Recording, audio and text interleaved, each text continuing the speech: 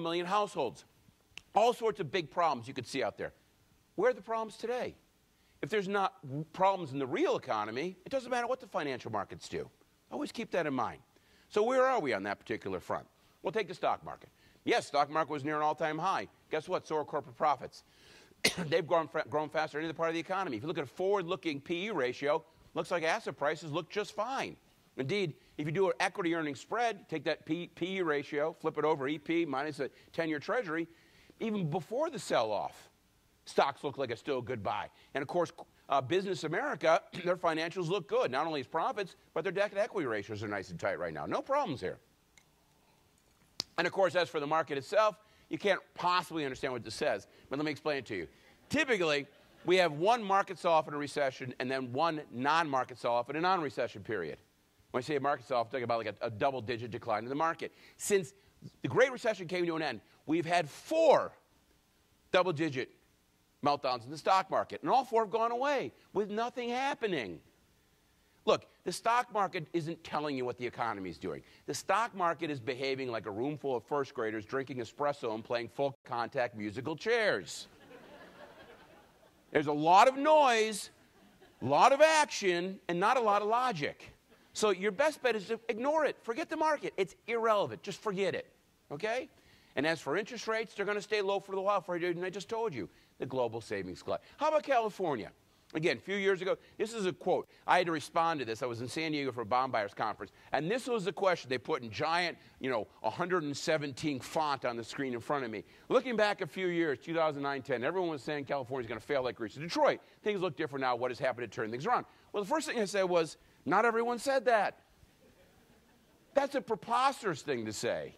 It's a stupid thing to say. Look, I get it. Are we a business-friendly state? No. No, we are not a business-friendly state. I get that. But guess what? Doesn't matter that much. See, that's the dirty little secret. Everybody's constantly talking about Texas. Oh, they're so business-friendly. Kansas is very business-friendly right now. Their economy is imploding. By the way, California, their business unfriendliness is not a new phenomenon. I've been here 25 years. It's never been a business-friendly place from what I remember. And it hasn't mattered. California continues to be a success story. Now, it isn't to say we shouldn't be in Sacramento fighting like the Dickens to make this place a little more business-friendly, but not because it's for growth. It's for us. It's to help us keep our sanity. That's why you need to be up there and fight that fight. But don't think that this is a growth issue, because it really isn't. Not the way that people try to sell it to you. And look at the numbers. In 2014, California, one of the fastest growing states in terms of output, Texas as well. How much of Texas is oil? How much of Texas is Rick Perry's genius? Well, let's fast forward to 2015, and now Texas is not growing at all from an output perspective. Sorry, Rick. California, of course, still moving along just fine. Over the last 20 years, we've 30% growth in our payroll compared to 20% overall. We're in the top 6 or 7 for growth in the nation right now. All good numbers, as the case may be. What kind of jobs? What kind of output? Construction, top of the list, logistics, information, healthcare, hospitality, education, professional, everything growing, good solid numbers. The only thing doing weak in the state of the economy right now is a total farm only up 0.3%. I'll come back to that in just a second. Services up about 1.4%. Financial activity is up 1.5%. Government 1.6%. But a lot of important sectors doing very well. As for output growth from the third quarter 14, third quarter 15, most recent numbers there, we're kind of showing it up. Our economy grew 3.5% over those 4 quarters compared to, that's about 1.4% higher than the state nation overall. And I go through the list of rapidly growing parts of our economy: hospitality, management, wholesale trade, construction, professional. And top of the list, one of the most rapidly growing parts of our economy right now is agriculture. Through the roof from an output perspective as well as from a revenue perspective. Now, this may be a bit of a shock. You probably have heard about our drought. What is going on in agriculture? Well, look, I realize this is an ag community, and I realize this is a sensitive subject, but folks, we need to talk just a little, okay? Last year, when Jerry Brown said, hey, you urban areas got to suck it up, I was a little surprised, because his point of saying, well, all the urban areas have to have a 25% cutback, but the ag areas don't, it's because the ag areas have been suffering. They haven't. Ag employment's at an all-time high. Ag income's at an all-time high. In 2014, the most recent complete data, revenues, middle of a recession, Ag had grown their revenues by 5% over the previous year. Ag's doing great. Ag's doing great. So let's stop pretending for a second that they're not. They are. They're doing fine. And I don't begrudge anybody in the ag community doing well. I'm happy the numbers are up. I'm happy things are looking good. Here's my problem. My problem is how the ag community is making money. Specifically, let me kind of go into this. The most recent crop reports suggest that in 2014, we had about 1.3 million acres of hay growing in the state of California. Hay. An incredibly water-intensive, low-value crop. We're talking a crop that per acre uses about 5.5 acre-feet per year.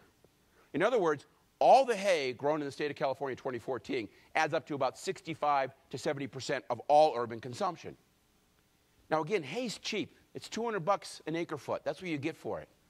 That up, to be clear, that means all the ag production in the state,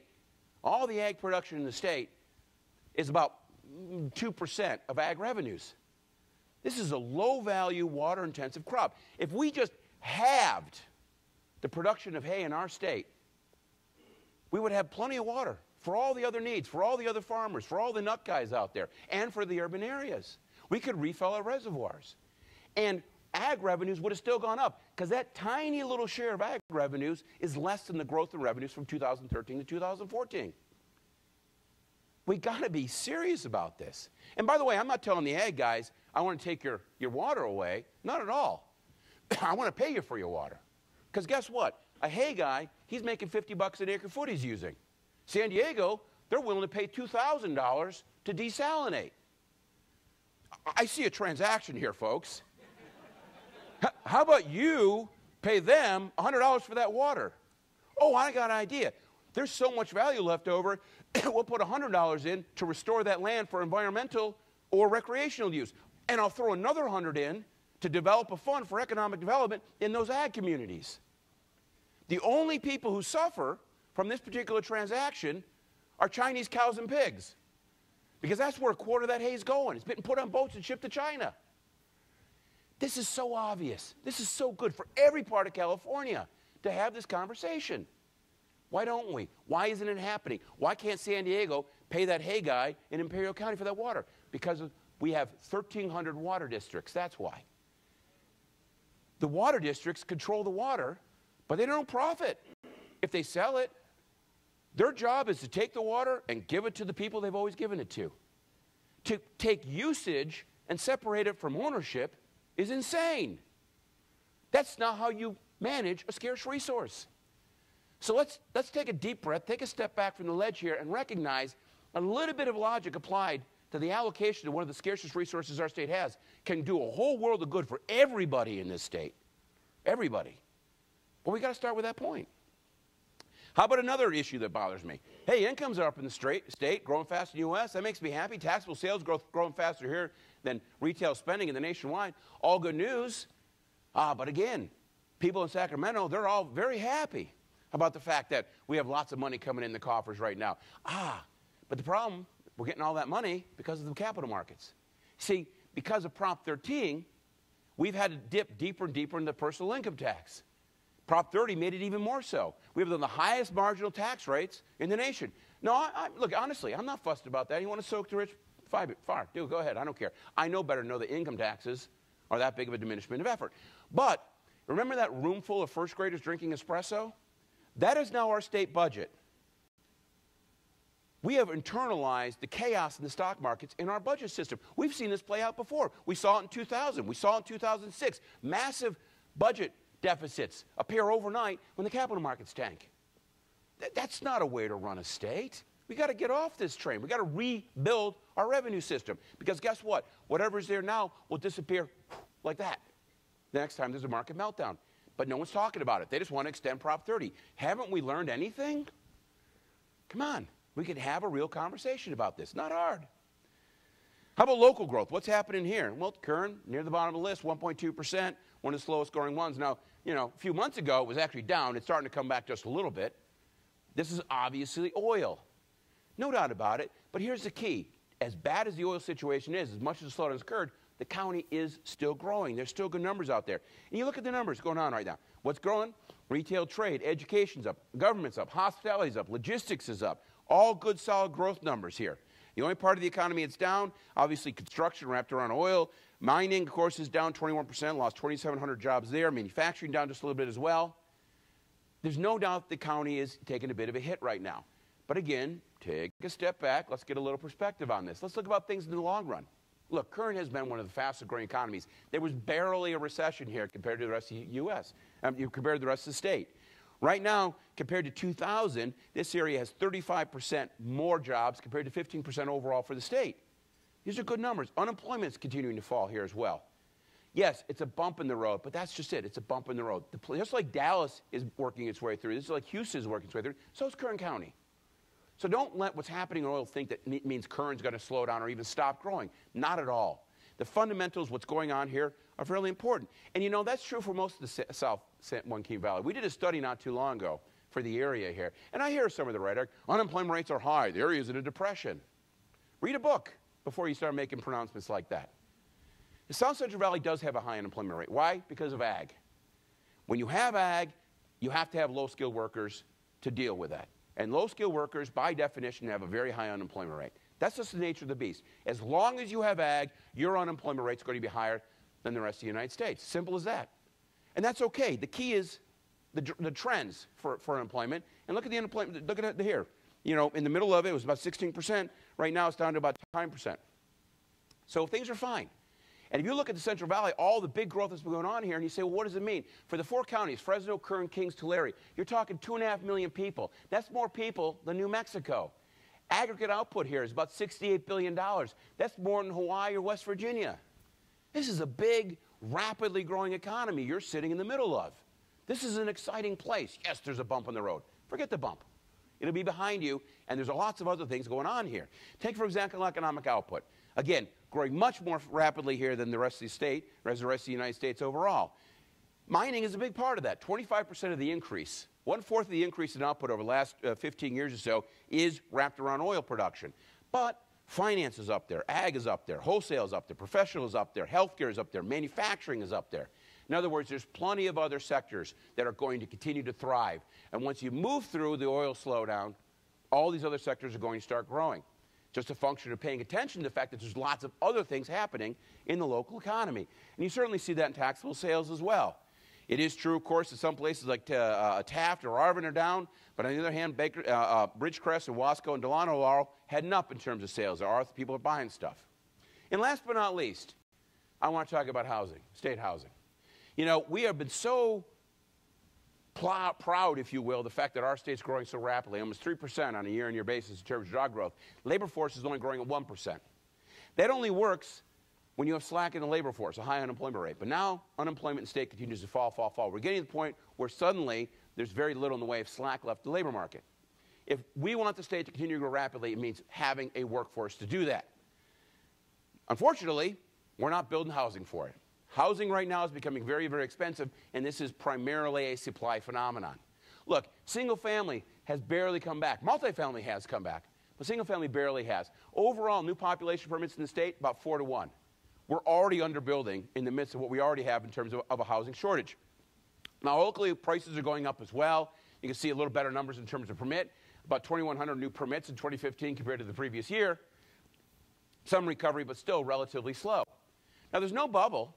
Again, this is not a function of prices getting too far or too hard of themselves. In fact, if you account for interest rates, it turns out housing is still affordable in California in our own shockingly unaffordable sort of way.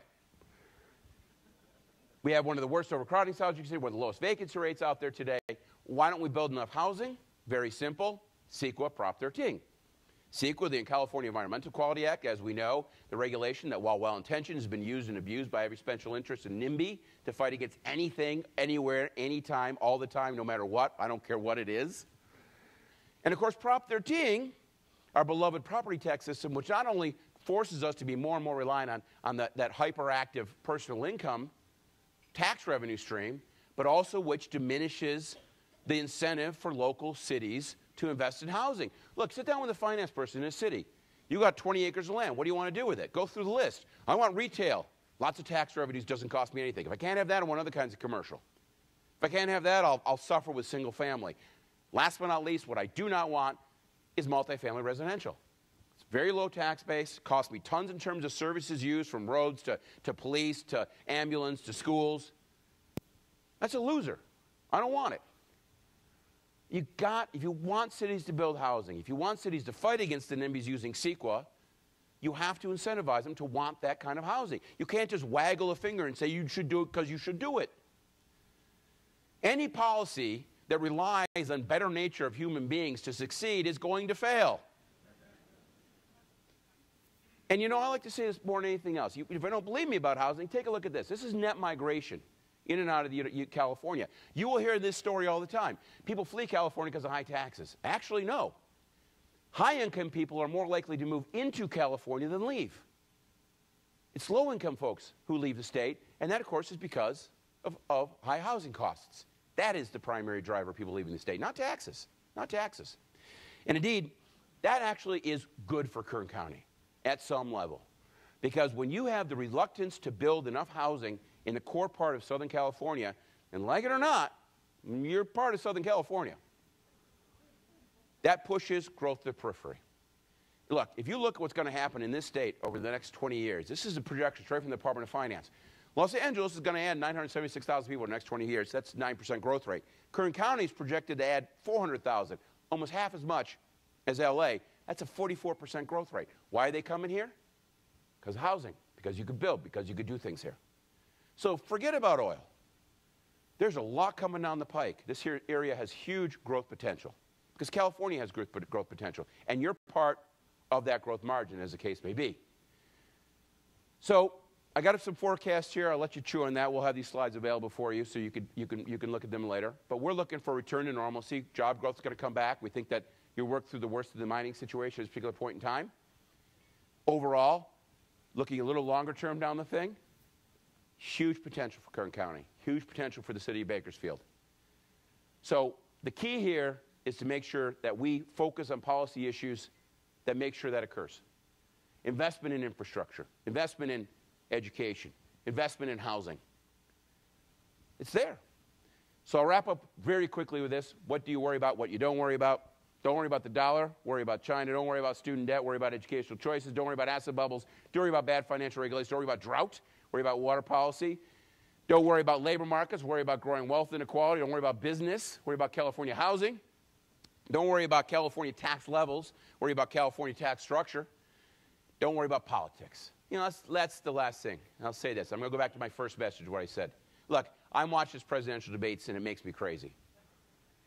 I listen to what talked about in terms of what's important and what's not, and I see him missing the point. But the key here, of course, is about political engagement. There are relatively simple solutions to the problems that bedevil us. You don't need a PhD in economics to understand these things, these solutions. What you do need a PhD in is psychology to understand why somehow or other our political leaders have completely divorced themselves from the reality of the ground level situation. But part of that's being involved. Part of that is having conversation. Part of that is standing up here the way I'm in front of you and talking about the real issues. And to understand that there is a middle ground. There is a way of dealing with these things that's good for everyone. Thank you very much, everybody. Have a good couple of years.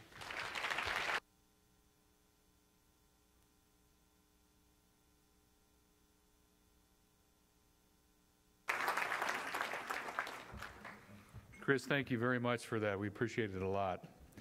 Our next speaker, Robin Paggi, is the training coordinator at WorkLogic HR, where she creates and delivers training on topics such as harassment prevention, communication, and supervisory skills. Robin is a senior professional in human resources with a state-specific certification in California. She's a certified professional in learning and performance, a certified professional coach, a certified DISC personality profile trainer, and a master practitioner of the Myers-Briggs Type Indicator. Robin holds master's degrees in communication studies and human resource development. So would you please help me welcome Robin Paggi and her panel.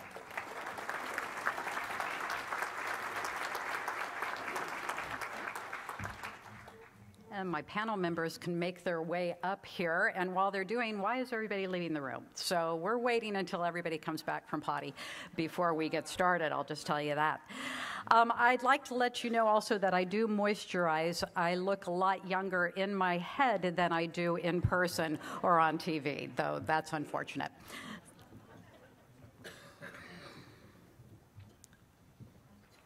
There we go. Good morning. Yes, just have a seat wherever you would like. So I'm going to introduce these people a little bit later and why they're here. And what we're going to do is talk about the different generations. So Chris already got the generation bashing started. So thank you, Chris. And Chris has left the building.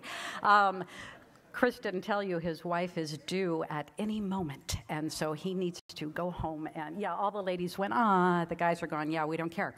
So the generation bashing has begun, and if you didn't get some of his jokes, then I will tell you what the generations are like in general so that you get the joke.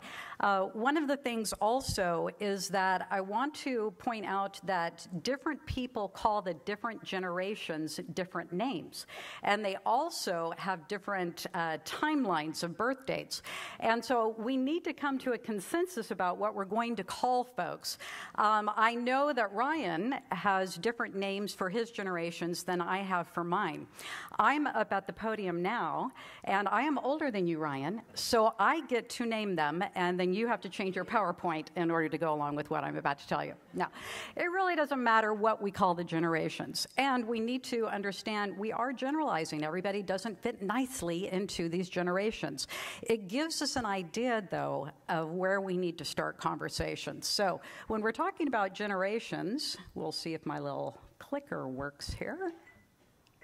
All right, see, I'm over 40, so I don't know how to work the technology. Can somebody under 30 come up here and help me work the technology? That would be lovely, please. Seriously. There we go.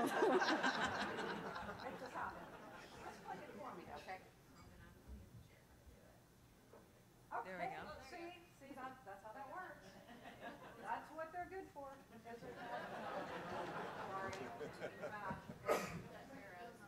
Push the button, Robin. That's all you need to do. All right, very good. All right, so we're back. Yay! So the events and conditions each of us experienced during our formative years help define our worldview. What's our formative years? 14 to 18, roughly. So what was going on in high school has shaped us as people. Yay, that's exciting news if you went to high school when I did it and where I did. So the generation that we grew up in is just one of the many influences that we have, but I do prescribe to this. And one of the examples I will give you is, what is the best music ever? The stuff that you heard in high school, right? Yes. Some of you are saying no. I beg to differ, and Fleetwood Mac and Queen are the best bands. So there you go. All right, so we're going to look at the different generations. Now, the oldest generation in the workforce, and yes, there are still some of these folks. So look at these dates, born between 1930 and 1945, and I think Ryan's dates differ a little bit. He also calls them traditionalists, while I call them veterans. They're also called the greatest generation, radio babies, whatever. There are still some of them in the workplace. One of our panelists is going to tell you she has employees in her 80s. They will not go away. Yes. So my dad is turning 80 next week, still goes to work every single day, and he plans to die at work. And that's what he wants, and we'll just move him into storage, and we'll keep on going. So what was happening during their formative years? Well, we know this story, the crash, the Depression, World War II. Look at what they were watching at the movies as opposed to what we're watching at the movies these days. The New Deal, which Roosevelt created to get people back to work, and that work was mostly manual labor. So as a result of growing up during that time and shortly thereafter, okay, seriously, you're just going to have to click the button. Yay! All right. They tend to have a practical outlook. What does that mean? They don't like to spend money. Their work ethic is dedicated, and so they tend to stay at one job for most of their lifetime if they possibly can. They respect people in positions of authority. Because you're in a position of authority, you probably earned it. And because you're older than I am and I was learned to respect my elders, I will give you respect. That has changed tremendously for very good reason. Leadership by hierarchy, or hierarch that I have there. And they believe in sacrifice. You sacrifice before you play.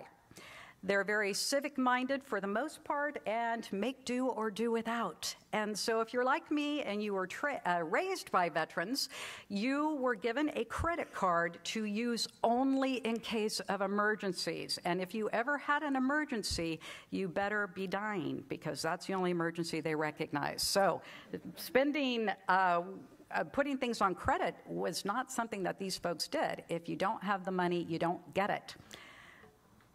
All right. So here are the boomers. I was amazed to find out I'm in this group. I thought my parents were the boomers, and I was like, no, yeah, if you're born before 1964, you're a boomer too. Sorry to burst your bubble, if you didn't know that already. So the older boomers, and this generation is 18 years. And so the older boomers were doing Vietnam and civil rights and integration, sexual revolution. I wanted to have a picture up there about the sexual revolution, but I was told it was inappropriate, especially as an HR person. So I took it down. All right, and the space race. So as a result of living through this stuff, and by the way, if you're a younger boomer like me, born between 1960 and 1964, we have our own special designation. Of course we do, because we're special. And that designation is Generation Jones, because about when we were hitting graduation in the 1980s, it was Dynasty and all of these big houses, big mansions, big hair, big shoulder pads. If you were in the 80s, you were there. Big hair, big shoulder pads, purple eyeshadow, yeah. So keeping up with the Joneses became the motto at that point. And so we're Generation Jones. So I feel especially cool. Don't, because most of us go to prison and have illegitimate children. So that's what happened with that. Yeah, it was all that free love stuff that happened before us. So. All right, so how are boomers? Optimistic. We're good team players. We got credit in school for participation. Yeah, we think the millennials are the babies and handholders. No, we got participation points. But we tend to be very driven and take our work very seriously, and we love titles to demonstrate how serious and important that we are. View of authority. We hated it when we were younger. Don't trust people in positions of authority. But now that we're in positions of authority, we love it. And we want to be respected because we're there. Let's lead by consensus. Let's all play as a team. Personal gratification. I am trying to get plastic surgery. My husband won't pay for it. Perspective. Let's all work together as a team. The Gen Xers who are cynical, yeah, they hate that stuff. Don't try it. It doesn't work. And be anything you want to be, because during our formative years, all of these careers that were never heard of before came to light.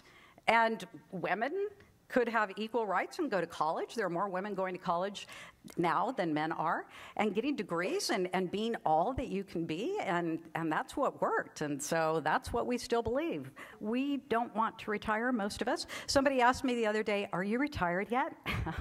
I hit her and then told her, I have 20 more years until I'm retiring. Don't force me out. I'm in my prime. All right. So that's just a little tidbit for you, Ryan. All right. What else? So here's those cynical Gen Xers. I think Chris was a fine representative of them. And so what was going on? Now, this is 1965 through 1976. The only clear dates of any of the generations is the boomers. Why? Because the birth rate skyrocketed after the war, and then it fell in 1964. Why did it fall? Birth control was invented. Yeah. Gen X is the smallest generation. There are about 5 of you who raised your hands. Yay, I'm Gen X. Yeah, you're overnumbered. Keep your hand down. All right. So what was happening to make these people so darn skeptical? Divorce, because the women's movement allowed women to get into the workforce. Single parents, latchkey kids. So here's a big clue. Lots of them were taking care of themselves, and sometimes younger siblings while their parents are at work. That's why they're so darn independent. Watergate and Iran-Contra, so people in positions of authority can't really trust them when your president has to leave office, and he still insists on the way into the helicopter, I am not a crook. You remember it, watching it on TV. Yeah, Sally Ride and Vanessa Williams, so women in space and Miss America, and women can be all they can. And then technology boom. These were the ones. Now, boomers, we were alive during the technology boom, but some of us didn't embrace it. Gen X embraced it and ran with it, and that's part of their expectations. So here's that skeptical word, yeah. Balanced. So while the boomer parents are finding themselves and their identity at work and working those long, hard hours to demonstrate that they're good team players, Generation X was at home going, yeah, I'd rather have a life outside of my workplace, and I will make that happen, thank you. And I will only be working 40 hours a week, or 50 if I absolutely have to, and then I'm gonna go home and have a life. View of authority unimpressed. Just because you're in a position of authority, don't tell me what to do. Leadership by competence. You want to be my leader, prove it. A reluctance to commit to organizations as well, because if you can't give me what I need, then I'm moving on. And not only that, I was chagrined to read on monster.com advice by them that if you are young and if you are in a job for 2 years and you have not gotten a raise or a promotion, you need to get out because you're a loser. All right, so that's the advice by monster.com to younger people. Perspective, it's all about me, and don't count on it. They're a skeptical, unimpressed generation, so good luck working with that. All right, so I call them Gen Y. Ryan calls them millennials. I'm at the podium. I get to name them. Gen Y. So around 1975, 1995, somewhere around there, and what was happening to these folks? Well, they grew up on technology. And if you're like me, your 5-year-old grandchild can work technology better than you can. Yes. So they expect it. They like it. It makes life easier. They don't know life without it. Clean Air Act and the ADA. So we had some stuff coming into our environment, into our government, to make us behave and to keep things clean for the next generation. Columbine. So this is a generation that started to see unsafety everywhere. And now we have school shootings almost every day. We have a mass murder, which is considered 4 people being killed at one time. We have a mass murder every day in the United States. This is what this generation is growing up with. Clarence Thomas and Anita Hill. So sexual harassment's been against the law since 1964, but it really took off in the early 90s with the televisation of this hearing. And so those of you who are too young to know what I'm talking about, this lady went and said a nominee for a Supreme Court judge had sexually harassed her. And then the lawsuits started, and those of us who are in HR and employment law, thank you, Anita Hill. So Operation Desert Storm, we're back at war. Clinton and Lewinsky, we have the president. Now, he wasn't the first one who had sex with an intern in the White House. He wasn't the first one, but he did go on TV and lie about it. And most people, I remember, said, well, everybody lies about their sex life, so who cares? That's what the generation that's watching this was taught. By the way, more people admit to cheating on their college exams than ever before, and they're admitting it because you got to cheat in order to get ahead. So that's what they were taught. And then, of course, 9/11 happened. Now, we all experienced 9/11, but when you're 10 years old or 12 years old or 14 years old and you're watching those towers come down, it's a lot different than when you're 35 years old, which is how old I was. So what happens to us during our formative years has a huge impact on our worldview. And so what's Gen Y like? Well, they're hopeful. Why in the heck are they hopeful? What do they have to be hopeful about? Well, Chris told us the economy's good. We're good. That's all I heard. I was a communication major, so I didn't understand most of what he talked about. All I heard was, you're okay, and so I'm going shopping. So, work ethic.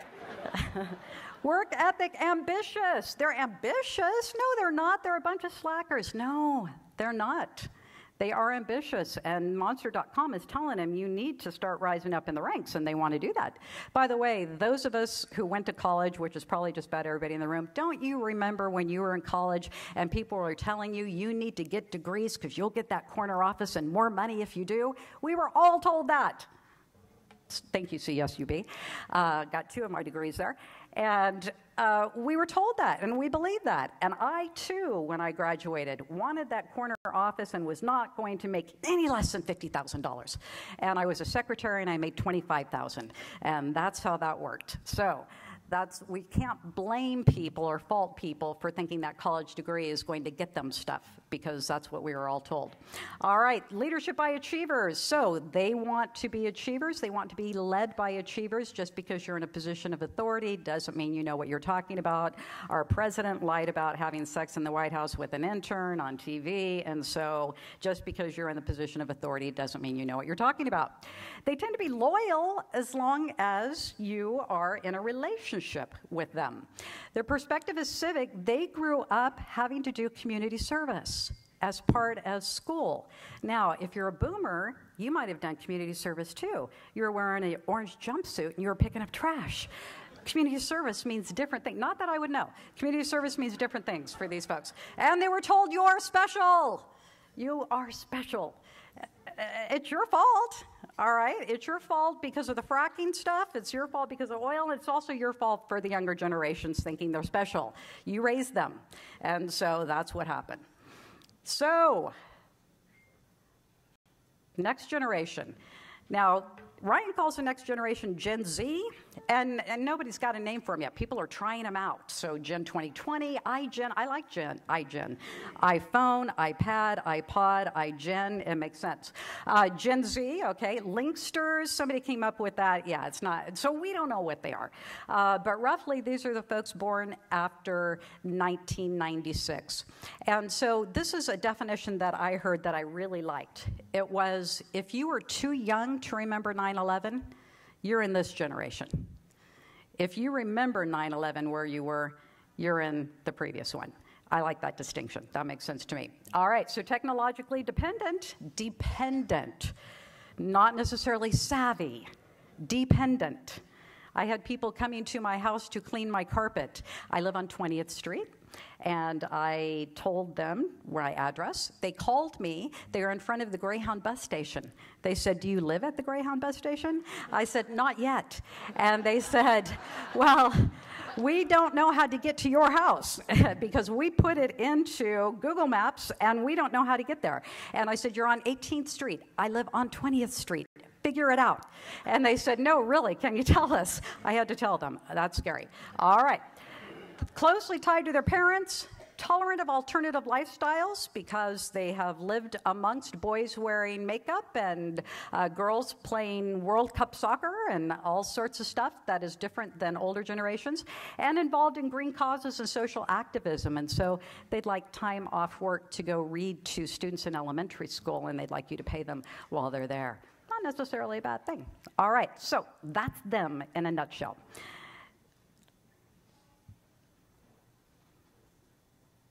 Okay. Oh, here we go. Oh, now we went too far. There we go.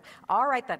So we have a panel of folks up here. And who are these people? Well, they represent industry leaders and managers and people all over Kern County. So we really tried to represent the entire Kern County here. So we have Sandra Bloxham. And Sandra is... I've got it, the employee manager at Grimway. Let me get everybody's title. Employee relations manager at Grimway. So we've got South Kern County representative. Then we have Aurora Cooper, who's the Chief Human Resources Officer at Omni Family Health. Now, they're here in Bakersfield. They also have some locations in North Kern, so we've got North Kern represented. Shauna Shearson, Kern Schools Federal Credit Union, and Shauna is the Vice President of Contact Center and Training in the Communication Center, located right here in Bakersfield. So we got Central Kern. And then we have Harris Starkey, who is the General Manager of West Kern Water District. So we've got Taft, so we've got West Kern. And then we have Jennifer Wood, who is the Mayor of California City. So we've got East Kern here. So we've got representatives from throughout the industries and the region, and they are here to tell us some of the problems they have encountered, not with millennials, we're not just going to bash millennials, but the managing 5 different generations in the workplace. So, Sandra, there you are. Oh. Good morning. Let's start with you. Good morning, everyone. Well, basically, I work in the agricultural industry, and not only are we tasked with working with different generations, but we're also tasked with working with different minorities, which is something actually we hadn't touched on yet. And, you know, our preconceived notion of what we think each generation expects is also sometimes very much structured around our family lifestyle, just like Robin mentioned. But the problem is we have to remember culturally there may be a difference as well. So even though you may be dealing with a generation, you may have an anticipation of how you feel they may want to be managed or treated at the workplace. What you have to remember is the influence that they have at home, which for us can be a challenge. We have very savvy, intelligent employees that work for us, but their home life is very different.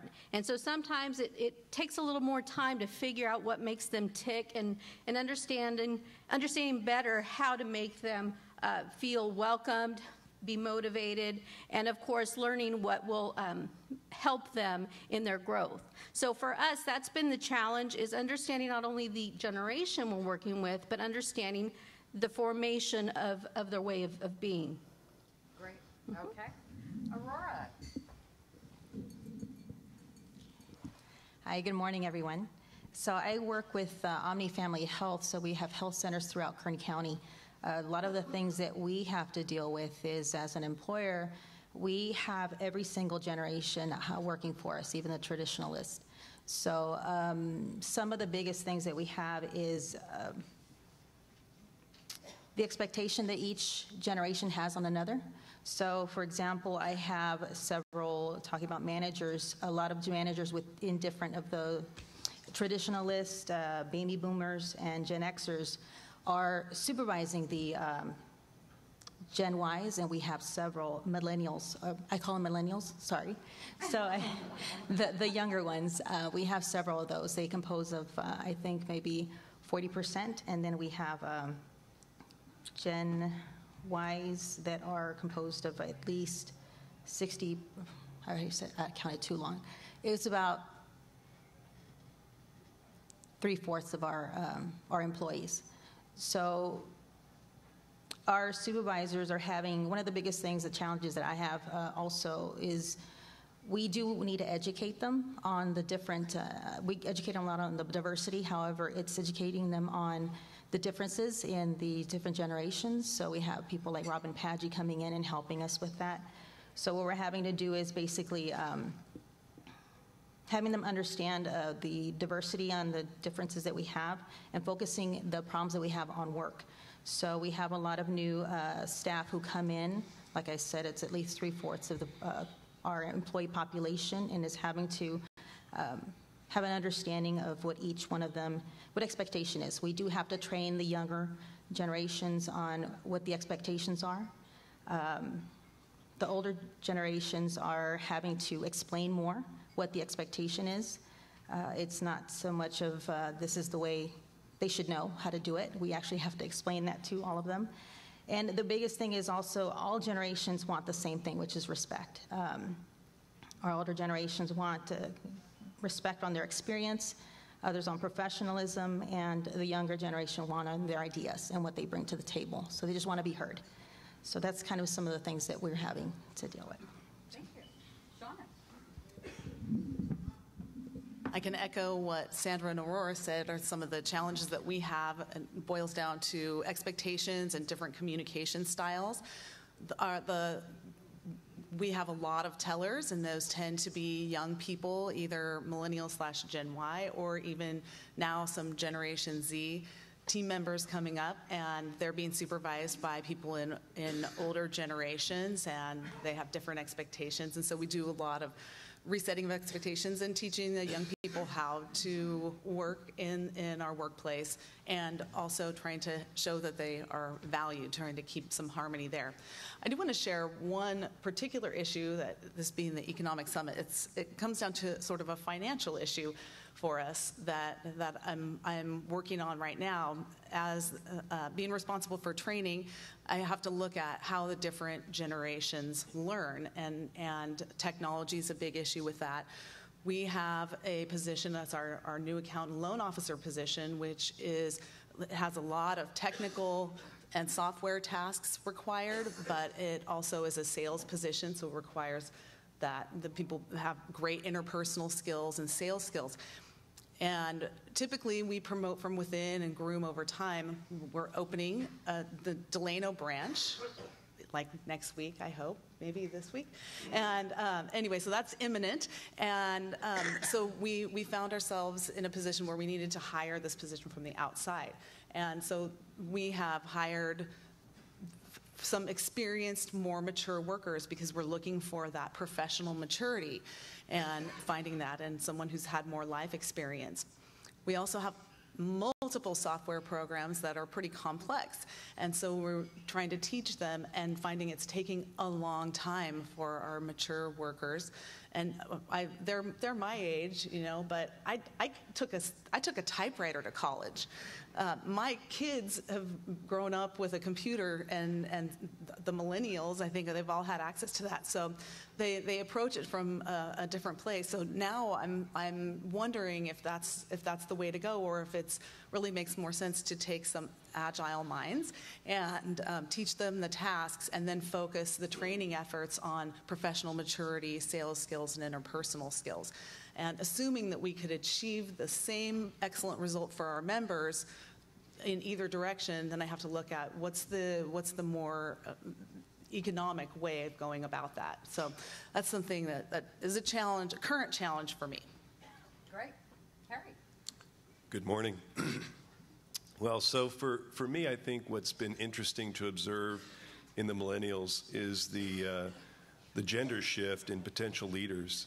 I'm looking at my organization and succession planning, and it's really easy to identify leaders in female millennials. It's very difficult in the male millennials. And so, I mean, look at our panel. You can see there's a shift in gender leadership. And I think it's a good thing. And so I think one of the things I struggle with in my blue-collar workforce is identifying those young men. Blue-collar tends to be more male-oriented, is identifying those boys that can be leaders in the future. So I think that's interesting. Another kind of anecdotal thing that's interesting with millennials is not only are you drawn into texting in terms of communicating with them, but you're also required to include emojis so that the context of your communication, and there is a difference between an emoji and an emoticon, and I refuse to use emojis with my employees, but I will put a smiley face once in a while. They really want to know that, hey, am I okay? So I also think that the traditional, I come from I'm a baby boomer. I feel very old up here, and I was raised by a military father, and so my idea of the buttoned-up strong leader is my idea of how I lead, but I think that's an obsolete model. I think that how we interact with these millennials is really different. I think you have to, there's so many things competing for their attention. And I think you have to create an extremely varied workforce, an interesting workforce. You have to create opportunities for them to collaborate and work in teams. I mean, the social media has brought these guys together like we never thought. And I think you have to, the traditional way of doing tasks, setting goals, and running in a straight line to the finish line is obsolete. These guys want to zigzag and go through all different kinds of hoops, and it keeps them interesting. Keeps it interesting for them. And I think the management bluff is over. I think that you have to be very authentic if you're in leadership with millennials. And they can see when you're not bought in to the things that you're requiring of them. And so if you're not going to live it, don't preach it with millennials. They're very savvy. I think that they've had this compressed experience of interacting with people through social media, and they're much more, in my opinion, have higher emotional IQ than I ever did, at that age. So those are my perspectives. Thank you much. And Jennifer. Well, thank you very much. I feel like I have the easy last position, and I have to agree with Harry right away in how you're dealing with the millennials and your younger employees in the workforce, that when they come in the door, many times, depending on the profession, you're spending between $27,000 to $50,000 to bring them in the door.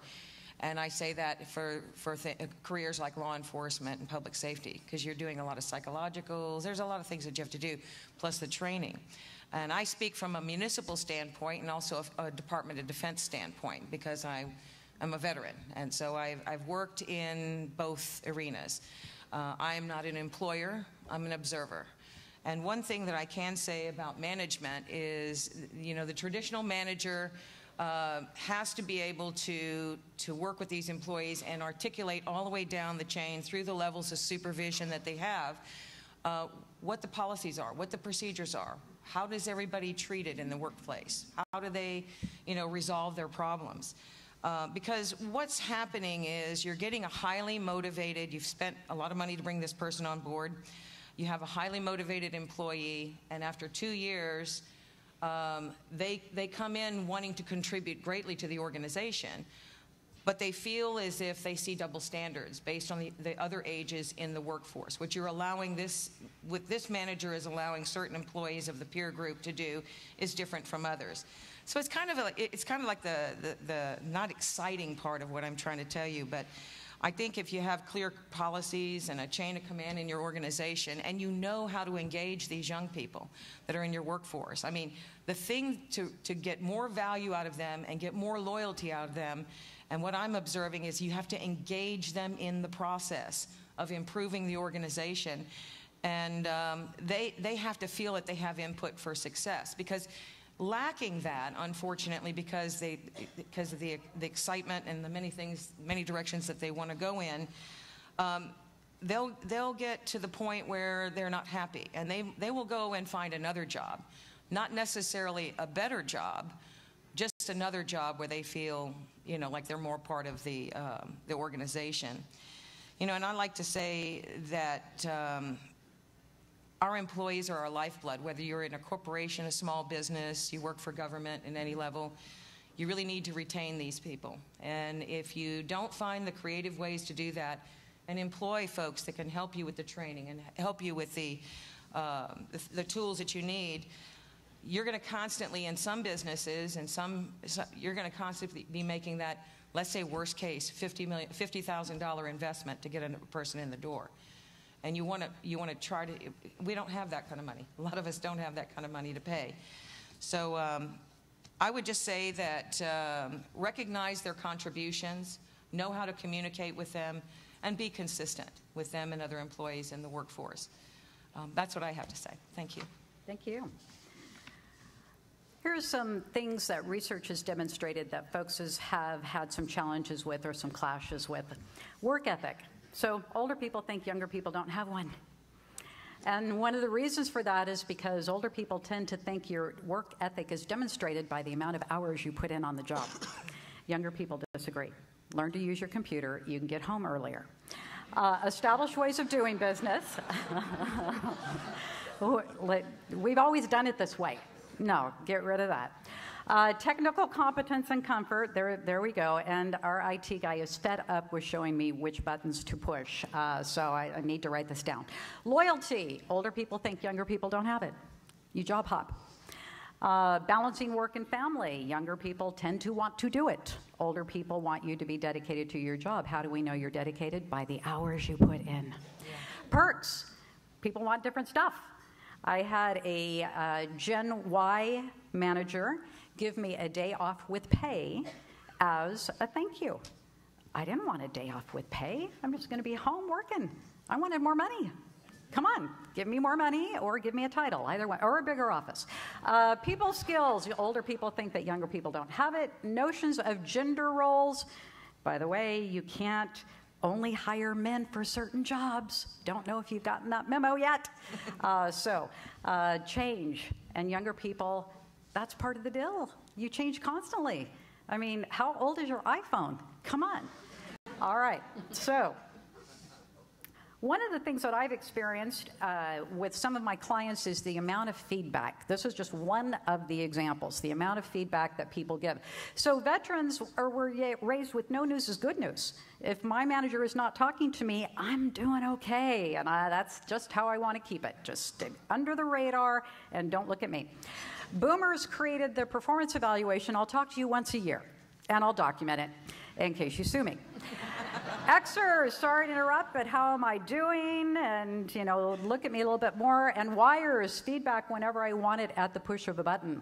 And so I had a young woman helping me set up for a workshop one day, very carefully putting all the handouts on the table. I thought she was going too slow myself, but I didn't say anything. And when she got done putting the papers on the table, she said to me, "Did I do a good job or what?" Yeah, that's what my boomer mentality said. I said, "Yeah, you did a great job putting papers on the table. Good for you." I didn't say that. I said, "Yes, you did. I appreciate how conscientious you were. Thank you." Now, it took me, oh, you're laughing at that. All right. It took me 3 seconds to say it. Why did I say it? Because that's what she needed to hear. And why do I say it? Because I need her to do a good job for me. It takes me 3 seconds. I can invest that time. All right. So, veterans have a tendency not to question or challenge authority or the status quo. And Xers and Yers may be confused by that because they've been taught to question authority. And Xers and Yers may fail to listen to veterans and boomers because we talk too long and have too many stories. All right, if you want them to listen, put it in 140 characters or less with some emojis. Thank you. All right, so the panel has already come up with some of the things that they've come up with, but I want to give those who have not already made their solutions known some things that they've come up with, and then I'll tell you what the research says, and then we have Ryan to tell us all about it and wrap it up. All right, so who would like to add anything? Harry, anything to what you've said before? I think I'm tapped out right now. Okay, Harry has problems, no solutions. All right, Sandra. I'll speak up. Okay. I got your back, Carrie. Thank you. Well, for us, it's something that another panel member brought up is also investing time in training and learning different ways to communicate. Our company's also utilized Robin's services, and we found that not only is it informative, but it's also a very provides a lot of aha moments for our managers that never really thought how they manage certain generations was received, or how more effective they could be if they learned to recognize the individual and their needs. So, one of the things, for example, that came to mind while Robin was speaking is ADA. ADA is something that affects our older generation at the workplace for obvious reasons. There may be some health issues that develop as they're older. But in our younger generation, surprisingly enough, we get a lot of accommodation requests as well because they're very aware of what's available. And so for me, it's an interesting, dynamic in that our older generation and our younger generation are conscious of the same issue. And that's something that I never really would have thought of had I not actually see it evolve.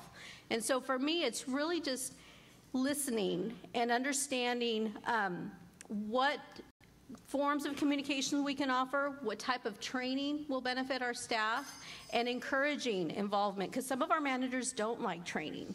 And we have to remind them that it's going to benefit them. And of course, we force them to sometimes, but we want to make sure that they understand that overall it's going to benefit them and their group. And so for us, that's been very successful, is reaching out to outside resources for training.